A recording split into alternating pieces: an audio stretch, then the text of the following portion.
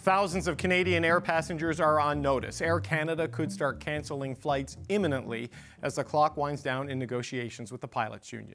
Businesses are urging the federal government to step in, but it's so far refusing to do so. The CBC's Julia Wong joins us now from the Edmonton International Airport. Okay, Julia, let's start with the latest on the talks. Where do things stand right now? Well, David, it really seems like we're at an impasse when it comes to these talks. It doesn't look like there's been much headway, and it seems like the sticking point is wages. Now, we know that the union is calling for better compensation for its pilots, but what Air Canada has said is that the union is asking for unreasonable wage demands. So all of that has lots of people concerned and worried, especially here where we are at the airport. It is very much top of mind. Air Canada has said that as of today, they have not canceled flights because of this possible job action, but they say they are taking steps, precautionary steps. They say that they've stopped accepting live animals and perishable goods, and they're also pre-positioning planes to be in certain places so they can get maintenance in case there is that disruption.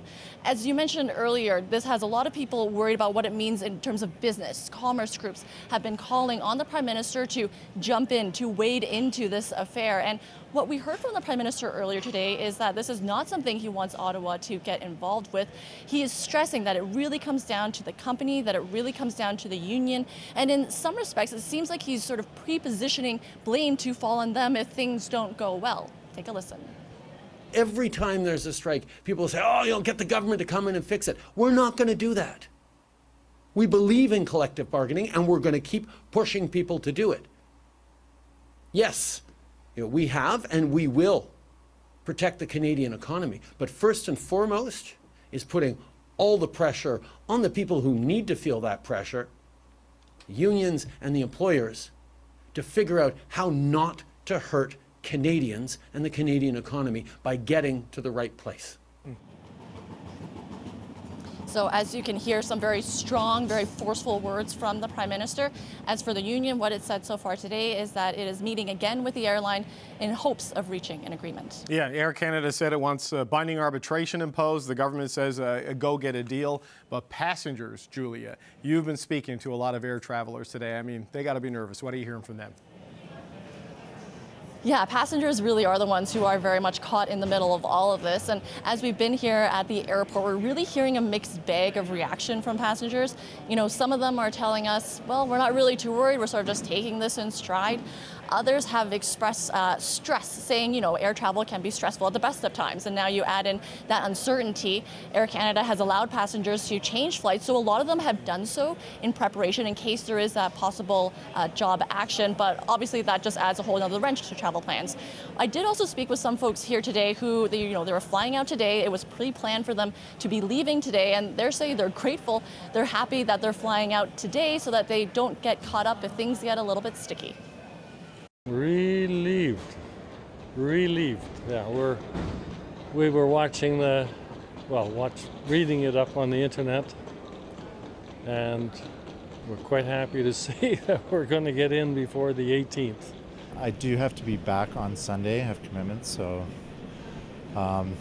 if I have to miss, it's not the end of the world, but I would like to be back on Sunday. It's kind of part and parcel with flying these days at all, so I've kind of come to expect it. It is a bit stressful, you know, we have to all get approvals from managers, to take an extra day off, and then just scrambling around because we thought we have extra 2 days for packing and whatnot, so we're just, pretty much I think my wife didn't sleep the whole night just for packing. As you can hear, a mixed range of reaction from folks, a mixed bag of how people are feeling. So some key dates we do want to reiterate. Sunday is the day that the airline or the pilots union could issue either a lockout or a strike notice. Sunday is the day when flights could start to be canceled, and then as you go from there, it could be Wednesday for there to be a complete shutdown of services. Julia, I wonder what that guy says. He's relieved to be getting out. We'll see how he feels about when he's got to try to come home. All right, that's the CBC's Julia Wong in Edmonton with us.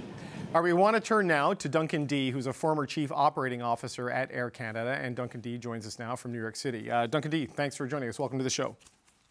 Thanks for having me, David. As a former executive with Air Canada, I know you're not at the bargaining table and not directly there. I just wonder what your sense is of what we've heard from the public posturing and inside the company of where these talks are. How close could this be to falling apart or maybe having a breakthrough? Well, David, the fact that both parties remain at the bargaining table leads me to have a tiny bit of optimism. Also coupled with the fact that management has tabled an offer that is quite generous by any measure, a 30% increase over 3 years. Let's not forget that WestJet pilots, represented by the exact same union, accepted a deal and avoided a strike that was 24% over 4 years. So, Air Canada is apparently quite serious about avoiding a strike by tabling an offer that beat that winning offer over at WestJet. I wonder what you make of the political dynamic around this, Duncan, right? Because you do have them calling for the Prime Minister's government to get involved here. You heard the clip of him saying the pressure needs to stay at the table. You need to get the deal. Pierre Poilievre has kind of sided with the pilots, and we know the NDP is not going to rush to management's side here. So how does that external dynamic affect what's happening at the bargaining table when it doesn't really look like the weight of government is going to come to bear on this right now? I'm not even sure how external that pressure is. My understanding is that the Minister of Labour met with both sides yesterday, and today. Where he today, and he leaned on very heavily on both sides to come to a deal. So that pressure is being brought to bear. The might of the federal government is being brought to bear at the negotiating table for not just one side but both sides to find a solution to this. And frankly, that's a pretty solid start for the government at this stage. Now, at some point, and the Prime Minister also outlined the fact that the potential impact a strike could have on millions of Canadians and millions and many Canadian businesses. Like today, the strike hasn't even happened yet, but Air Canada has stopped accepting perishables. People may not know what those perishables are, but I do. That's seafood in the Atlantic provinces that are no longer going to be exported to Europe or to the United States, for example. So the impact is already being felt, albeit still in a small way. But if this goes down to the wire and there is a strike, then I believe all bets are off. So you mentioned not accepting perishables, not accepting pets. They are pre-positioning some planes to different areas so that they can be looked after should there be a prolonged sort of stoppage if these talks fail. At what point do you get to before the Sunday notification deadline, before Air Canada says we're going to preemptively cancel flights the way WestJet did when it had its challenge with the mechanics earlier this summer?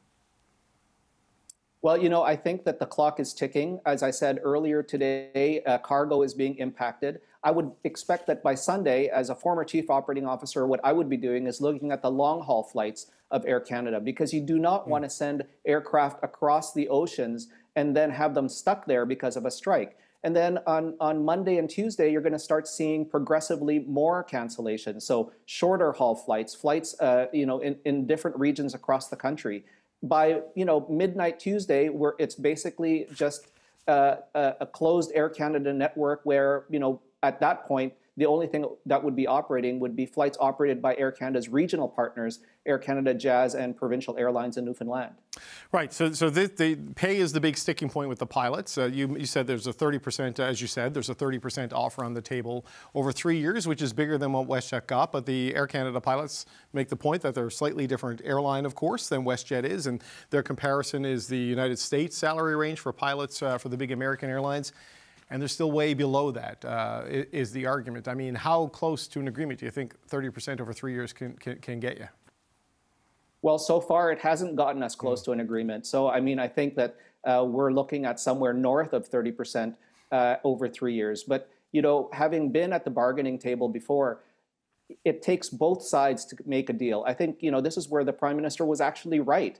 You need to get both sides at the table, feeling the pressure, feeling the weight of essentially making life difficult for millions of Canadians, to understand that, if it's not 30%, then what is it? What is the reasonable offer? Basically picking and choosing American salaries and importing it to Canada without looking at things like the fact that Air Canada pilots enjoy a defined benefit traditional pension when U.S. pilots have what's called a 401k, which is basically an RRSP. Those comparisons have to be made as well. So it's got to be apples to apples. And at the end of the day, Air Canada's customers are largely making Canadian paychecks. And so you can't have Canadian customers with Canadian paychecks paying American pilot salaries. But here's the pressure on the economy and the pressure on the government, right? We had the port strike in Vancouver. There was the WestJet interruptions. There was the interruptions with the railways that did end up going to binding arbitration, much to the chagrin of Jagmeet Singh and the NDP. The government wants a negotiated settlement, but it also wants the Canadian economy to function and air travel to function, and it's under enormous pressure to make those two things happen. So how soon do you think we need to get the final answer from government, or do you think we would see a final answer from government? If we get a strike or a lockout notice on Sunday, is there any way you think the government lets us go into next week without imposing some sort of binding arbitration option?